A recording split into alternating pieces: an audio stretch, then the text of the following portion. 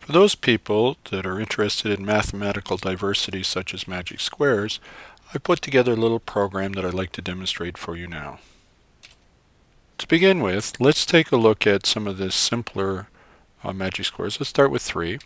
If I type in 3, I can start with any number, positive or negative. So I'm going to start with 1 and do an increment of 1. Now this is pretty standard to the way most people will look. This is a standard 3 by 3 magic square that you expect. But we can start with other values, negative, and use positive increments that are non-zero. So let's try that. Let's start with our basic one here. As you can see, with the basic 3 by 3 magic square with a start value of 1 and a positive increment of 1, we do get 15 as our total. That means all rows 8, 1, and 6, 3, 5, 7, 4, 9, 2 all add to 15, as well as columns 8, 3, 4, 1, 5, 9, 6, 7, 2 add to 15, as well as the diagonals 8, 5, 2, and 6, 5, 4 all add to 15. Now let's try something even more fun. Let's try a 20 by 20 just to see it. Okay, let's try that now. If we take a look, you can see that 20 by 20 magic square with a start value of 1 and a non-zero increment of 1 gives you a total of 4010 on every row and column. If you were to take the time and look at all the numbers in this 20 by 20 and added all the rows and columns together and all the diagonals, you would indeed find that the number does add to 4010. What makes this program even more interesting is it does allow you to add different increment sizes, but also to start at numbers that are less than 1. For instance, this 3 by 3 magic square starts at -4 and goes up in increments of 1. And you'll see here that all of the numbers do add up to 0. So you can start playing around and having fun with this stuff. So all the rows, diagonals, columns all add to 0, as you can see here. So even the 20 by 20 or any of the other magic squares, you can get that up to just about any number that you choose within certain bounds.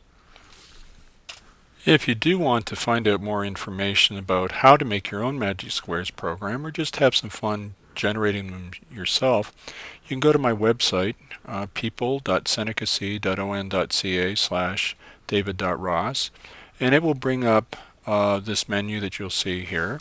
We slide this over, and under all of this you'll find a link on here that says Magic Squares, and if you click on that, it will take you to some documentation that will show you how to build your own magic squares from 3 by 3s up to 20 by 20s, and even give you an idea of how to even go to higher values. When you click on this link, you will find that one of my colleagues years ago, Thomas Messiah, got me interested in magic squares, and without him doing that about, must be 18 years ago, this is 2009 now, but it's been about 18 years, I would never have put together the original program in BASIC or written it back into C now. Let's take a look at some of the documentation itself. The documentation starts off with how to build in step-by-step form simple 3 by 3 magic squares. It talks about starting with a 1 here, going up to the right, and if you can't go there, you just wrap around and come back here. That would be the 2. Then when the 2's there, you go off to the right, and since you can't, you wrap it around to here. Once you've gone through, if this is a 3 by 3, the first 3, then you drop down 1 and go 4, 5, 6. Then once it's here, you drop down 1 and go 7. We see here 7, and then 8 would wrap around here, 9, and that completes your 3 by 3 magic square. Now you can use this same technique if we want to take a look at one that's a lot bigger. Let's take a look at this one. So if we start at 1, go over here, can't get there, so 2, 3, 4, this comes off 5, 6, 7, drop down 1, 8, 9, 10, 11 would be up here, so you wrap that around, 11, 12, 13 would be here, 14, so there you've gone through those, and then you drop down 15, 16, 17. So going through this pattern, it's fairly simple to generate a odd-numbered magic square of just about any size.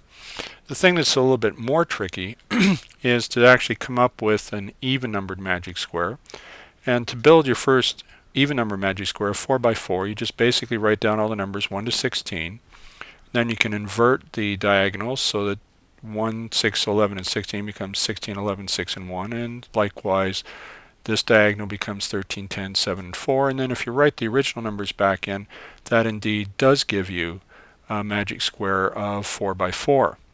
Once you've done that, the next step, which is even more interesting, comes down to the fact of, well, let's try and build an outer ring here, figure out what the numbers would be in the outer ring to do. In this case, this is a 6 by 6, so you've got numbers 1 through 36. Now, the simple thing to do is, if you can make all these numbers balance off in such a way as that they all add up to a certain number, then all you have to do is augment this inner 4 by 4 here, in this case by 10, and by doing that you can actually come up with, as you see here, as you start piling these numbers around the outside and getting them to balance. This is 9 plus 28 is 37, this is 37, this is 37. So once you get all those balancing and you've augmented the inner one, you can actually come up with a 6 by 6 by building on from the original 4 by 4. Similarly, once you get your 6 by 6, you can then build an outer ring around this and then augment all these numbers inside to generate the next even numbered magic square, and so on. And what I've done is I've shown here in the documentation a table of rings of 18 by 18, and it goes through all the details of how you can do this in steps and so forth, in clear detail of how to build up various even numbered magic squares. So, and as I showed you on the screen originally, here is a magic square that adds up to 4010, and here's a magic square that adds up to 15 as 3 by 3, and a 5 by 5 that adds to 0. Hope you had fun with this, and if you need any further help, just give me a shout.